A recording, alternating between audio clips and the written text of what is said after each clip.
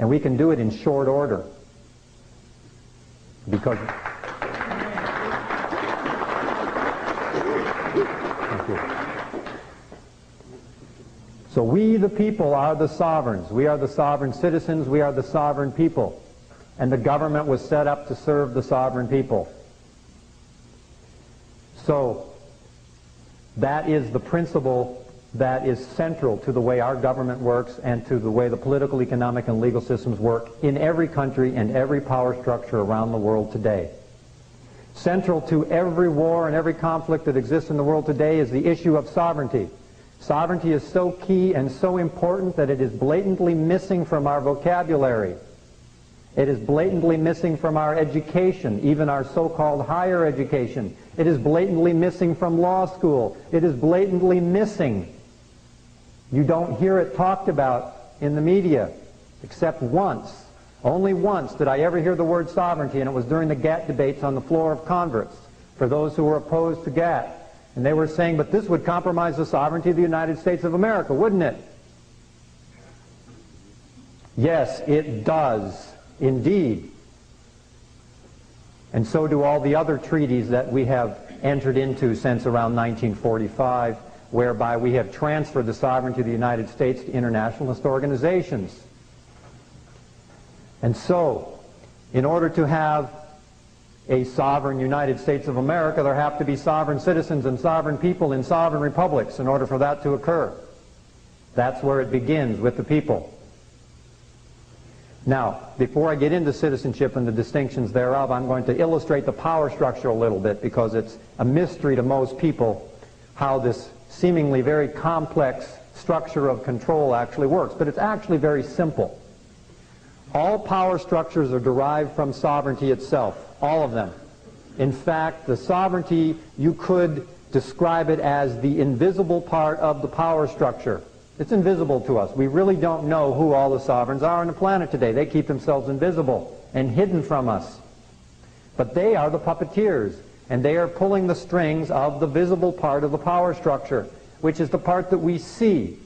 We see the nation states, we see the transnational corporations, we see the international bankers, we see the internationalist organizations like the United Nations, the World Bank, the International Monetary Fund, the Trilateral Commission, the Council of Foreign Relations.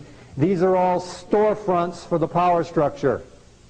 They're like Hollywood movie sets that all look like they have the power, but if you actually walk in, you'll see that they're really just kind of leaning up on 2x4s, that the power really isn't there either.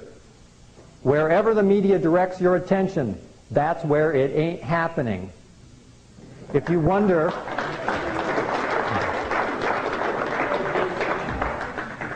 If you wonder why our attention is constantly riveted towards Washington, D.C., and what is Bill Clinton having for lunch today, and when is he getting a haircut, it's because power ain't there. It's somewhere else.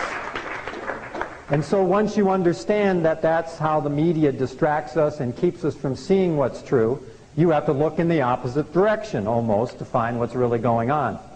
So instead of focusing all our attention on the visible part of the power structure, where the attention needs to be is on the puppeteers themselves, who are the sovereign powers that are behind the scenes of all the nation states, behind the scenes of all the transnational corporations, behind the scenes of the international bankers. And there is a lineage of sovereign structures that go back thousands of years.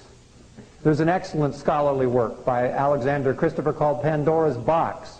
Some of you may have seen this. It traces the genealogy of the power structure back 3,000 years up to present time to see actually where these sovereign power structures ended up here in 1995. And it's very surprising to find out that most of the people that are truly the sovereigns and the families that are actually behind it, you've never heard them before. You've never even heard their name. They're invisible. So, my estimate is today on the planet there are roughly 40 interlapping power structures in the world today that are the sources of these sovereigns. And they're all fighting with each other and wrestling for larger market share of control over the whole planet and the earth right now, and all of the nation states' economic systems and legal systems as well. They're not all one big happy family all getting together, you know, and chumming up. They're fighting with each other for control too. There's European power structures, American power structures, South American, Chinese, Japanese, Russian, a lot of power structures competing. And so who will prevail, we don't know. The cards aren't all on the table yet, and the chips aren't all counted yet. But nonetheless, the principle is the important part here.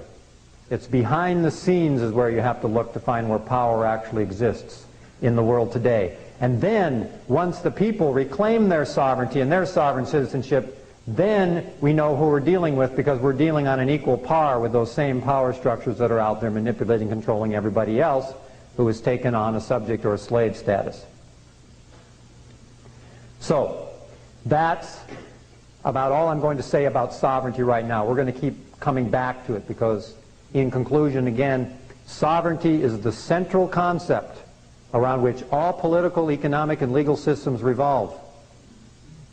That is the issue. Who is going to be the sovereign?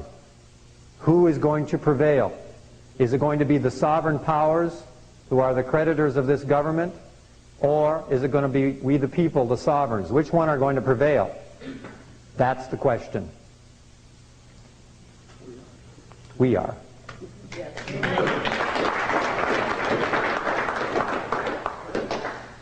We shall prevail.